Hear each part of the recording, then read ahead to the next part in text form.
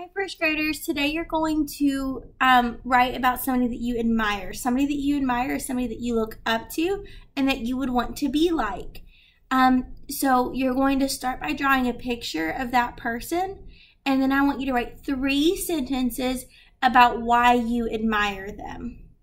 So 3 sentences explaining why. So you're not just telling random facts about them, you're explaining things that make them somebody worth admiring.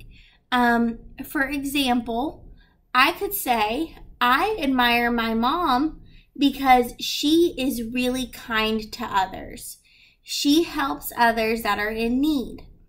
Those are reasons, and they answer that why question. They explain why I look up to her, why I admire her. So I want you to really challenge yourself to come up with 3 reasons that you admire the person you chose. Whenever you're writing, you need to keep in mind you're writing like a first grader. So in your writing, you need to have spaces in between your words. You need to use your best handwriting. You need to start with a capital letter. And you need to use punctuation. So that's a period, a question mark, or an exclamation point.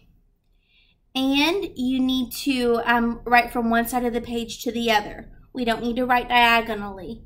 I've seen a couple people over the last couple of days go back to that diagonal writing. It's still important to write from one side of the page to the other every time. Okay, I'm really excited to see who those people are in your lives that you look up to.